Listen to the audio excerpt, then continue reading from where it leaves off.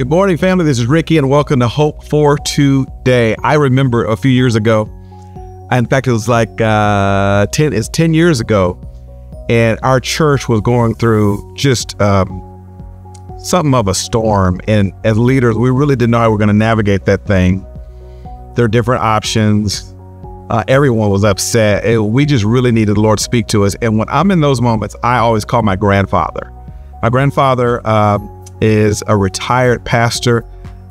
Granddad, he just turned 92 years of age. Love him. I love him a lot. And it's just one of those where I needed to hear from the wise old man. And I'll never forget, I just explained the whole situation. I took 10 minutes going through all the complexities of this thing. And he took a long, pregnant pause. And all he said was this, and I quote, "Yeah, well, the pond's all muddy right now. Give it some time. It'll clear up after a while." "Okay, praying for you," and got off the phone. Just like all the man said was, "Pond's all muddy right now." I was almost frustrated because it's like, man, I brought you a complex problem. I don't think the solution is that simple, but that's my grandfather and I love him.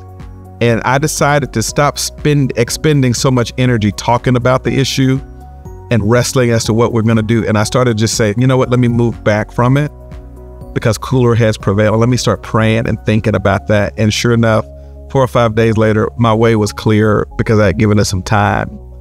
Proverbs chapter 16, verse 31 says, "Gray hair is a crown of glory. It is gained in a righteous life." The Bible here is speaking to the wisdom that faithful older men and older women have.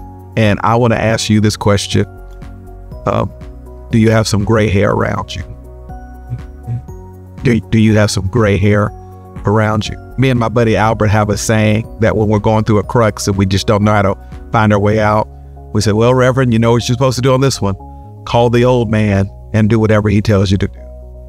One of the things that's blessed me in my life in marriage, in parenting, and pastoring has been the privileges that a lot of older leaders have given me to take my phone call. And I just faithfully listen to them, because at the end of the day, if you've got someone who's been there and done that, they can help you show up to be there and do what God has called you to do. Get some wisdom around you. Maybe that's what you need. And that's Hope for Today.